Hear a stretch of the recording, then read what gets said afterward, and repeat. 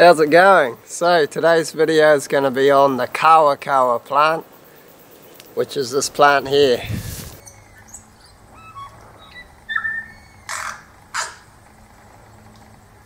So yeah, it's pretty easy to identify it.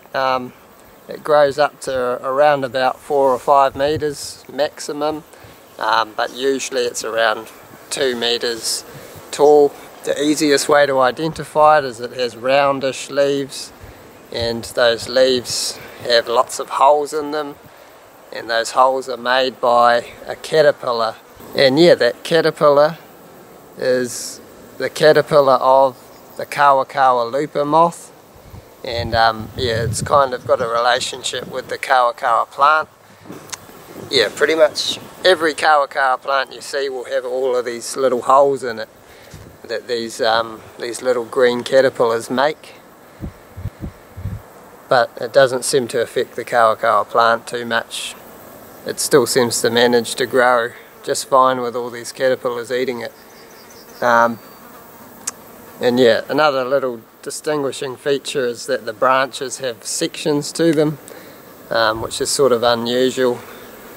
So yeah, the Kawakawa plant likes a warm climate, so it's mainly found in the warmer parts of New Zealand, and mainly found in coastal areas as well. So you'll see it a lot growing along the sides of the roads if you're travelling around the coast.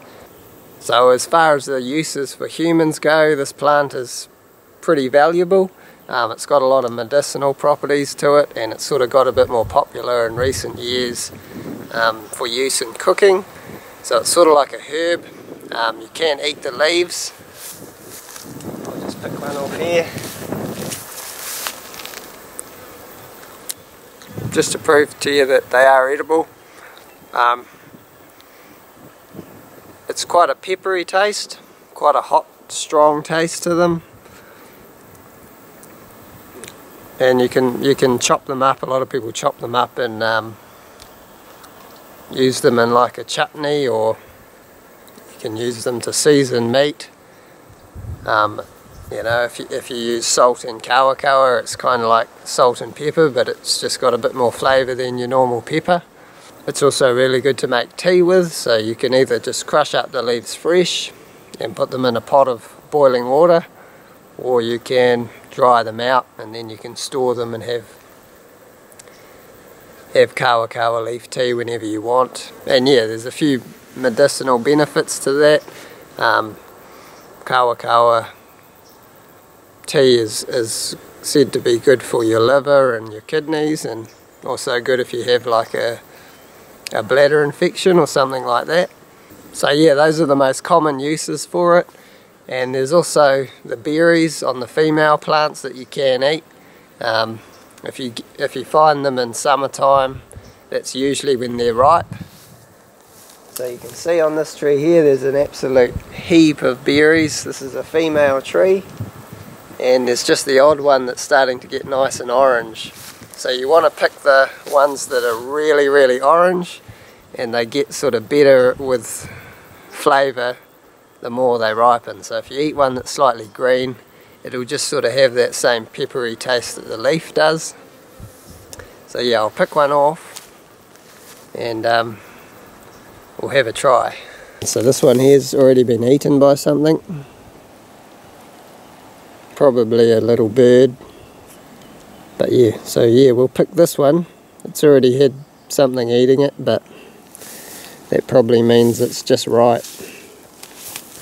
So yeah, the key to eating these things is they've got all these little black seeds inside them, and they taste the same as what the leaves taste like. So they've got like a peppery flavour to them.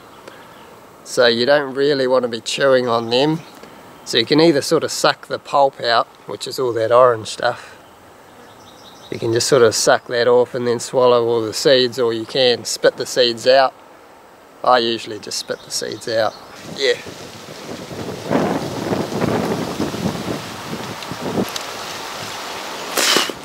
It's got a really nice flavour to it when you get those super ripe ones. It's sort of like a a super ripe rock melon or something, or a mango. Yeah, actually a really nice flavour, one of the nicer native berries. So yeah, that's the Kawakawa plant. Hope you enjoyed the video. Thanks heaps for watching. We'll see you next time. Cheers.